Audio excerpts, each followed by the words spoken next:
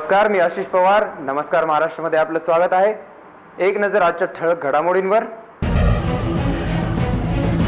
हिमायतनगर शहरामध्ये विकासाच्या गुणवत्तेवर शिवसेना भाजपमध्ये संघर्ष पेटला.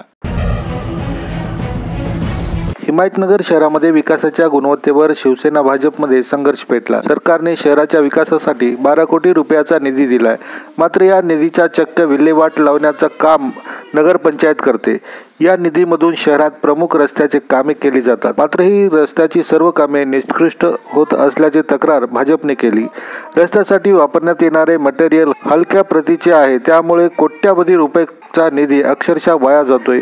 या प्रकरणी भाजप तालुकाध्यक्षांनी तक्रार केल्याने या गैरप्रकाराला वाचा फुटली आहे. रस्त्याची ही कामे गुणवत्तापूर्वक करावीत, जेणेकरून किमान 10 वर्ष तरी रस्ते टिकतील, अशी अपेक्षा भाजपने व्यक्त केली. हिमायतनगर शहर में महाराष्ट्र गवर्नमेंट की तरफ से जो निधि आया, वो निधि नगर पंचायत प्रशासन की तरफ से जो विकास काम हो रहे हैं अति दर्जाहीन हो रहे हैं. इससे महाराष्ट्र में जो महाराष्ट्र शासन की तरफ से जो निधि आया, वो निधि विकास काम की जगह इनके घर के काम के वास्ते हुए वाला है. आने वाले इसमें 2 महीने में पूरे रास्ते खराब हो जाएंगे और शासन जो पब्लिक के वास्ते काम करे वो काम नहीं रहेंगे. इस वास्ते चौकसी करके पूर्णतः कामों को स्टे देना और आने वाले नज़दीक के दिनों में नए गुत्तेदार की तरफ से काम करने को होने.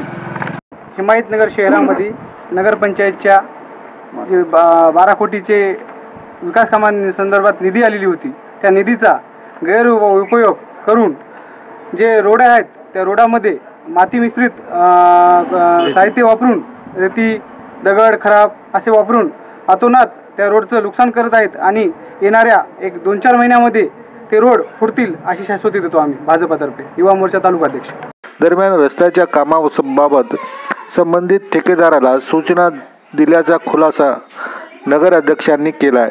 आमच्या निर्देशात आले ते पहिले संबंधित गुत्तेदाराला मी पहिली नोटीस दिलेली आहे आणि राहिला प्रश्न एस्टिमेटनुसार करायचा, ते एस्टिमेटनुसार काम केलेलं आहे. आणि मी कोणतेही बिल जे थर्ड पार्टीचा अहवाल जेव्हा आला तेव्हाच बिल दिलेले आहेत. दबाई फेबीचे म्हणजे ते रोलर खोदणं सगळ्याचे फोटो बी अवेलेबल आहेत. जे कोण संबंधित तालुकाध्यक्ष तेव्हा पाहिले नसतील, पण आमच्यापाशी त्याचे पुरावे सुद्धा आहेत. डांबरी रस्त्यावर सिमेंटचा रस्ता हा कोणता नवीन पॅटर्न? डांबरी रस्ता खराब झाल्यामुळे ते फोडून सिमेंटचा रस्ता करण्यात आलेला आहे. त्याला खोदून काढावं लागणार की नाही? खोदून काढलेलंच आहे साहेब. कुठंच खोदून काढलेलं दिसत नाही. एक साईड झालेला आहे, दुसरी साईड खोदून काढल्याशिवाय कामच कसं तयार करता येईल डांबरीकरांच्या याच्यावर? सिमेंटच्या रोडमध्ये एकूण दगड वापरता येतात नाही, सोलिंग 40 mm आहे, 40 mm वापरलेली आहे. काही जागी असेल पाहण्यात आलं नसेल, पण आमच्यापाशी जी आहेत तसे 60 mm सगळ्या नगरपंचायतीमध्ये जी कामं केली ती त्यात किती रेती वापरली आणि शासनाला किती रॉयल्टी पे केलेली आहे? शासनाला नियमानुसार शासनाला रॉयल्टी दरवेळेस देण्यात येत आहे. हे संबंधित तहसीलदाराला सुद्धा विचारू शकता तुम्ही. आपल्याकडे किती पावत्या आहेत रॉयल्टी अदा आतापर्यंत जितकी अदा केली त्याच्या सर्व प्रत्येक पावती आपल्यापाशी अवेलेबल आहे. किती एकूण किती रेती वापरली अंदाजे सांगता येणार नाही आपल्याला. शिवसेना भाजप राज्यामध्ये सर्वत्र सत्तेत आहे, मात्र हिमायतनगरमध्ये दोन्ही पक्ष एकमेकांच्या विरोधात भ्रष्टाचाराचा आरोप करत असल्याचे आश्चर्य व्यक्त करण्यात येते.